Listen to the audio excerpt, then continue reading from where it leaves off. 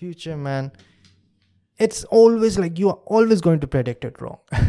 So yesterday I was watching this movie. What was it? Blade Runner 2049. And if you look at how much different you look at future from today, it's kind of crazy. Like 2049 is close enough. You're going to see me doing Spacecast in 2049 as well, if I'm alive, hopefully. Now, it's not going to be much different. So in that movie, what they have tried to say or show is that there are no trees anymore. The water is super scarce. So if you look at the Pacific Ocean, it's all dried up, and there's no tree, there's no wood. Animals like dogs and cats and horses are scarcity and super expensive because they are so rare now. And also there are places where atom bombs have dropped. Now that I can live with.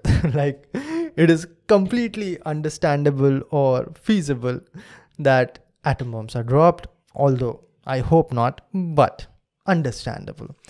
But what I don't understand are flying cars moving like jets and then landing on the earth all of a sudden, and human genetics or human what we call genetic mutation, or people are putting chips on humans and making clones. Not really something that I see will happen in such a near future. Now, if you really have to look at how much we mispredict future, you just have to look at our past predictions.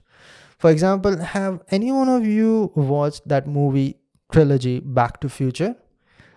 The funniest part about that is that dude comes to 2015, 30 years in future from 1985, and finds flying cars everywhere, finding out the suits that itself adjusts to your body and dries itself, and hoverboards all the places people are flying.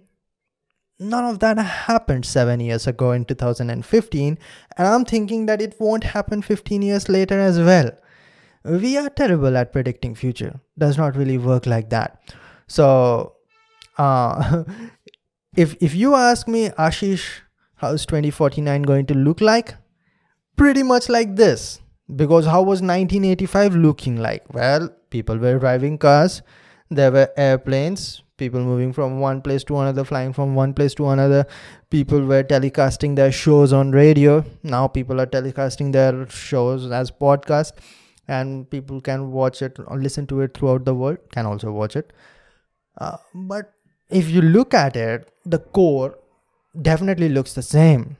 For example, if you look at London in and even 1960, I know a lot of cities that do not look that well developed even till this day. So you can't really say that we are going to develop so much.